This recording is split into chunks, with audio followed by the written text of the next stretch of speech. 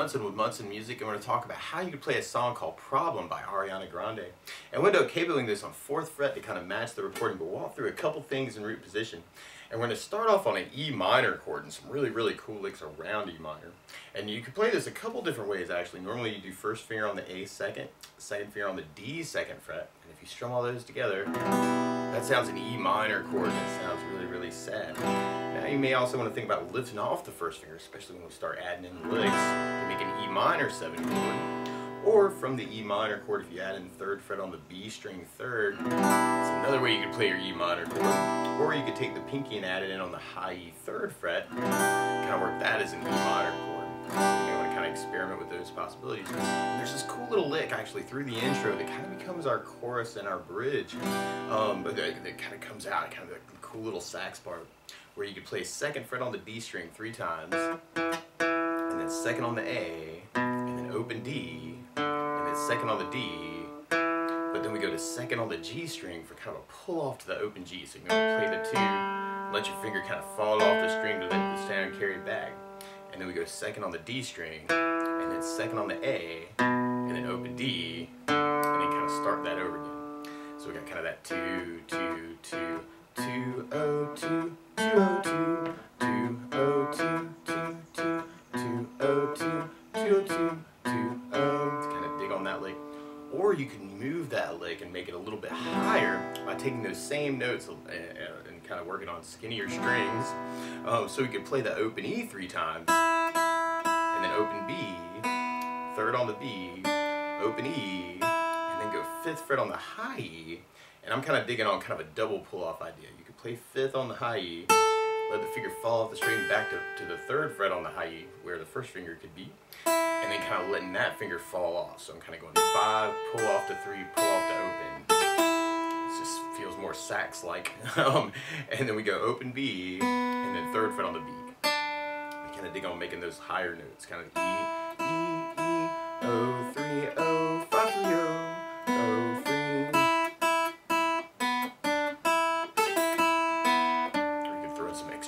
Some extra notes in different places if you kind of dig on that. And there's a couple rhythm ideas actually you could play around with through the tune. Actually, you could kind of work this as kind of a down idea, kind of if you're working that kind of an 8 down on each E minor, or if that's really fast, you may want to take it a little bit slower, kind of feeling the bigger beats. So E minor, E minor, or you can almost kind of work that down idea with the lick around it.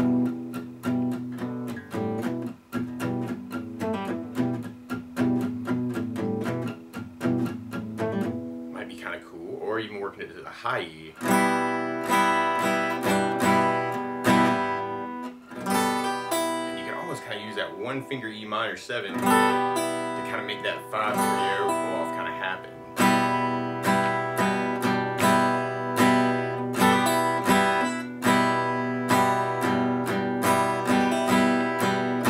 You might kind of dig on that, kind of working just downs, trying to match the lick. Or you could use a strum pattern, especially if you're backing up your voice. And one of my favorite strum patterns for a 4/4 like this is down, down, up, up, down, up. So we took the E minor and just tried that a lot. You'd have down, down, up,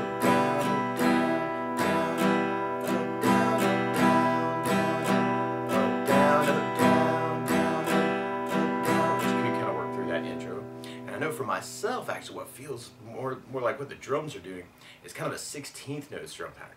And what I mean by that is if you're tapping your foot to the beat, right now we're kind of dividing things into 2 parts that are down, down, up, up, down, up. 1, 2, 1, 2, 1, 2, and that's called an 8th note. What a 16th note is where you do a down, up, or kind of divide that beat into 4 parts. 1, 2, 3, 4, 1, 2, 3, 4, 1, 2, 3, 4. And one of my favorite 16th note strum patterns is a long down, down, down, up, down, down, up, down. And what I mean by that is if you take the E minor and do a down for 4. 1, 2, 3, 4, 1, 2, 3, 4, 1, 2, 3, 4. That's what you'd be doing on the first beat. Then on the second beat, you do a down on 1, down on 3, up on 4. So we're going 1, 2, 3, 4, down, down, up, down, down, up, down, down. And then on the third beat, you do up on 2, down on 3. So we're going 1, 2, 3, 4, 1, up, down, 1, up, down, 1, up, down. And then on the last beat, you'd be going down, up, right along with the 1, 2, 3, 4. Down, down,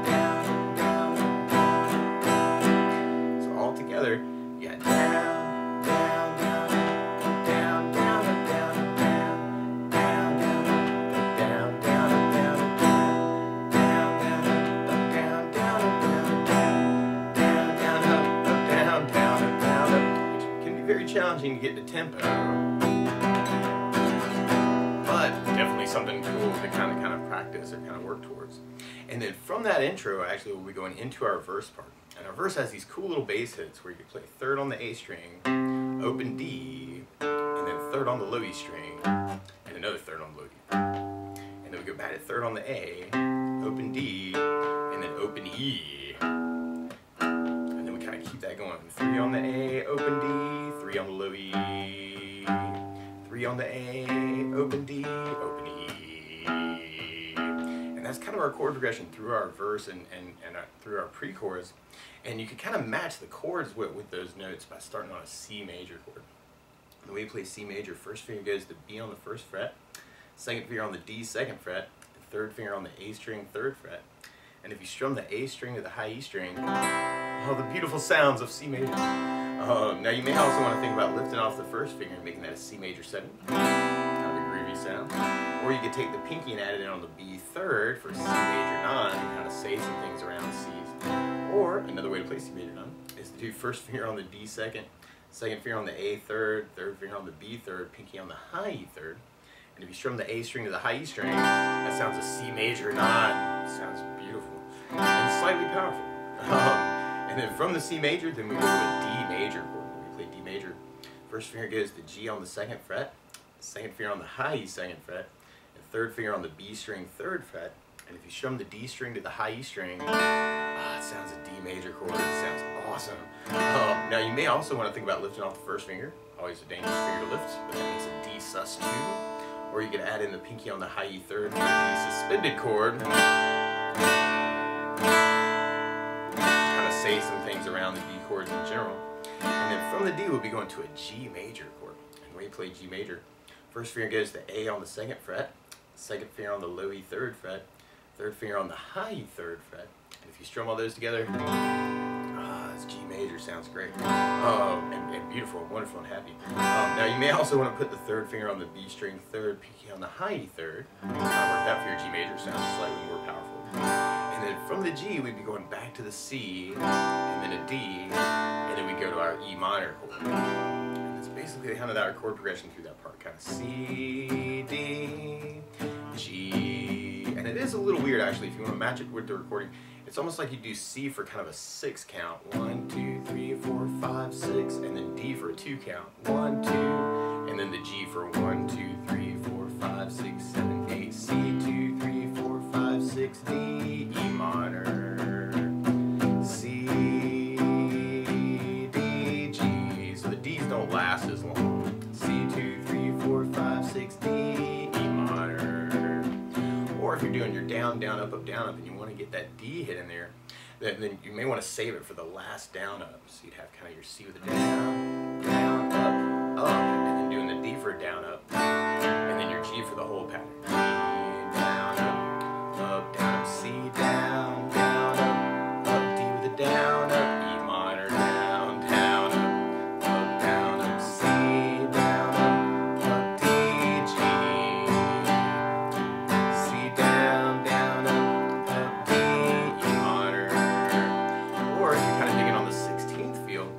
You could do the down, down, down, up, down on the C, and then save the last down, up for the D chord. Then you have your G with your whole pattern. Then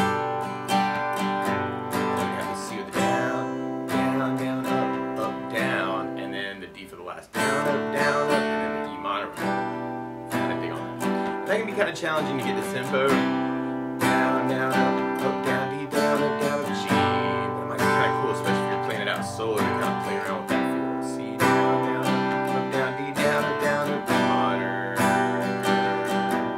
we kind of dig on that too. And then we'll basically be repeating those parts through the song. Now the weird part is to play along with Ariana, Ariana Grande. Instead of starting on an E minor, she's starting on a G sharp minor. So to play along with the recording, what you want to do is take a capo, and if you put the capo on 4th fret, then now your E minor is really a G sharp minor.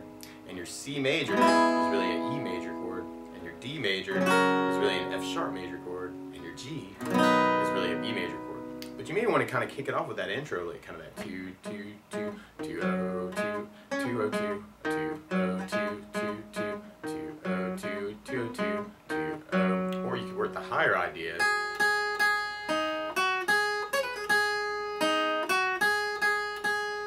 So you may want to kind of follow that lick. Oh, yeah. Or you could work that around the chord with the downs even, kind of that E minor.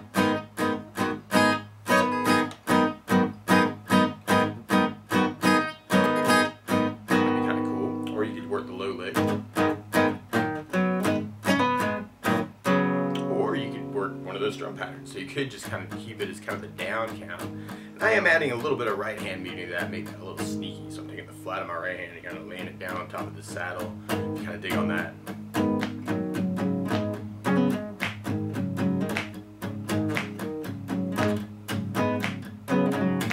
Or you could kind of experiment with those notes too and kind of say a lot of things, especially if you're playing it out.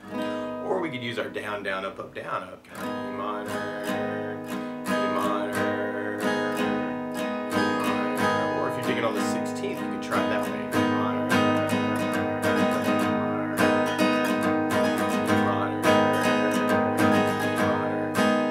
And then from there, then we'll be going into our verse part.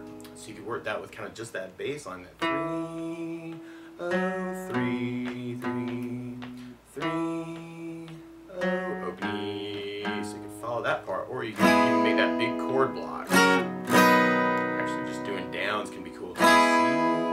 D, E minor, or you could work the down idea, C, D, G, C, D, E minor, or you could do the down, down, up, down, up, C, D, G, C, D, E minor, C, D, G, C,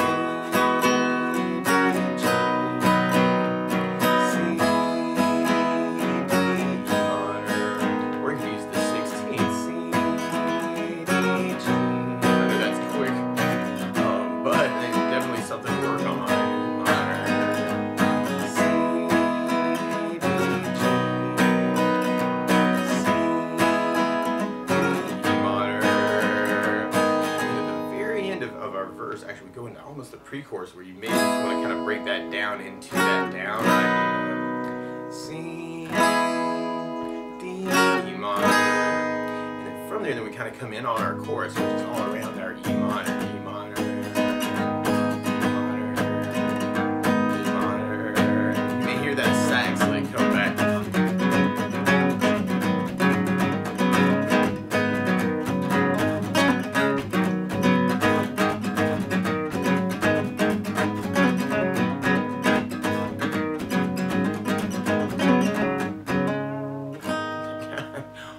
From there, then we'll be going to this part again. Now, one other thing I think about adding to the song, though, is bass notes. And a lot of times on that first down, of the down, down, up, down, up, or the down, down, down, up, down, down, up, down, up, you can throw in a bass note for the chord.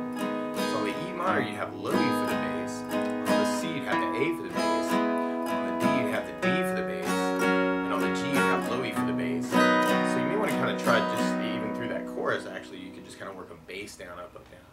E minor, down, down, you are the bass, down, down, you are the bass, down, down, you are the bass, down, down. Or if you're digging on the 16th pattern, you could work it as a bass, down, down, up, down, down, down, bass, bass, down, down, down, down, down, bass, bass, down, down, bass, down, down. And all be really cool variations. E minor.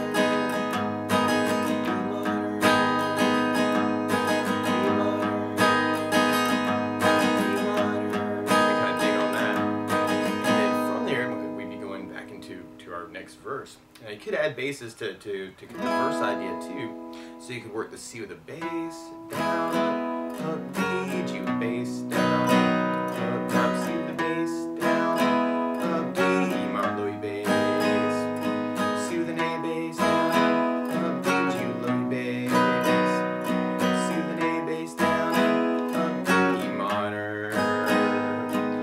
Or you could be working on to the 16th and have the C, down, C, down, E minor.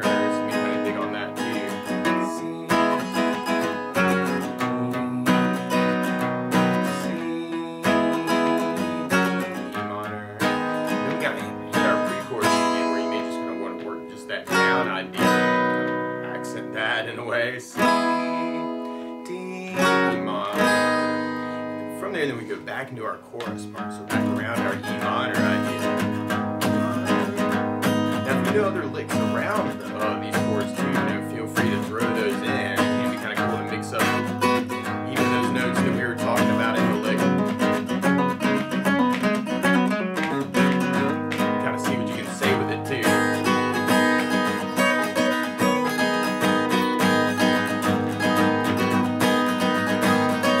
And from there we go into our bridge, which is kind of just a continuation of that. So we kind of end up on a lot more of the E minors.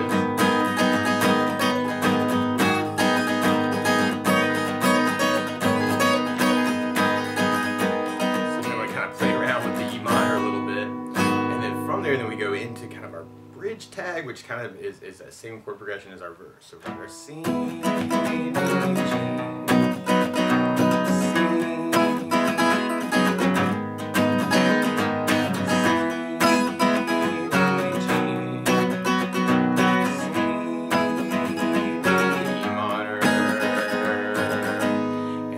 then we go into our outro chorus, so back to our E minor, kind of digging on the hammer-on idea into that too.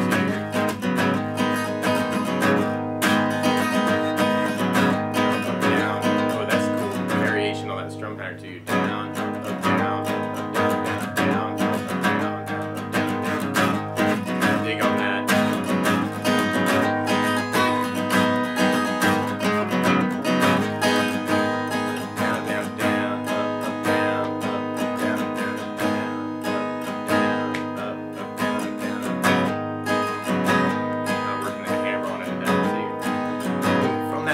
Chorus, and we just kind of end on a minor at the very, very end. But that's the basics of how you get strummed through Problem by Ariana Grande. So good luck!